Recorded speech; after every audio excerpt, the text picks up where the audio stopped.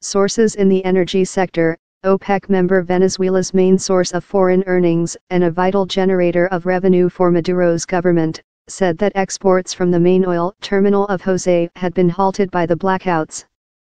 The opposition-controlled Congress called an emergency session to discuss the power cuts, blaming negligence by Maduro's socialist government. Maduro's rule is being challenged by Congress leader Juan Guaido, who in January invoked the Constitution to assume the presidency after declaring Maduro's 2018 re-election a fraud.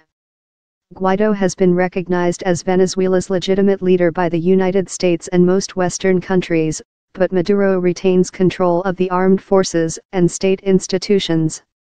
Food has rotted in refrigerators, hospitals have struggled to keep equipment operating, and people have clustered on the streets of Caracas to pick up patchy telephone signals to reach relatives abroad. On Monday, people formed lines to fill containers with water from the streams cascading down the mountain overlooking Caracas. "This is driving me crazy," said Nail Gonzalez in Chiqueto, a commercial neighborhood of Caracas. "The government doesn't want to accept that this is their fault because they haven't carried out any maintenance in years." Venezuela's electricity network has suffered from years of underinvestment and lack of maintenance.